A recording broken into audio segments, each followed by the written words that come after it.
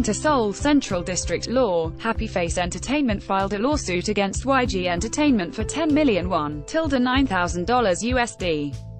Happy Face claimed that YG Entertainment led the program, JTBC's MIXNINE, with the influence of being a top 3 entertainment company but failed to uphold the contractual agreements. MIXNINE was a survival audition program where Yang Hyun-suk visited various entertainment companies to pick out possible contestants for a project group that will debut under YG's management.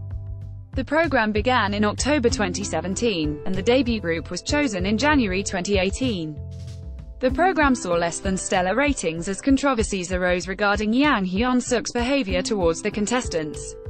Your browser does not support video. The debut team's future was also caught in a controversy as YG Entertainment wanted to extend their promotions to 3 years.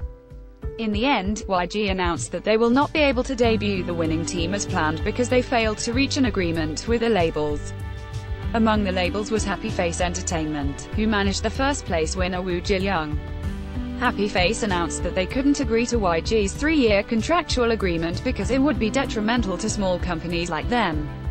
YG initially stated that their management period will last 4 months, but they suddenly extended it to 3 years.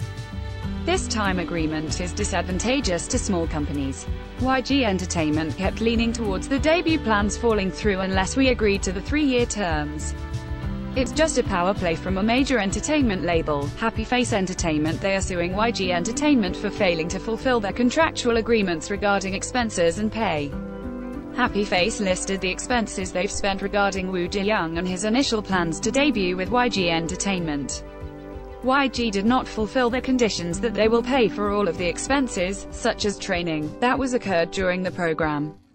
Having believed that Woo Ji-young will debut under YG Entertainment, we paid for his training, makeup, clothes, and transportation expenses for about 6 months. We have not received the revenue from music distribution as stated in the contract either. Happy Face Entertainment. They have filed a lawsuit for 10 million won in damages, but plans on expanding the cost once they finish sorting out all the materials needed to prove the specific damages. Ad choices advertising in red invented by Teeds Dispatch fights back, says G-Dragon, YG, and Ministry of National Defense are lying.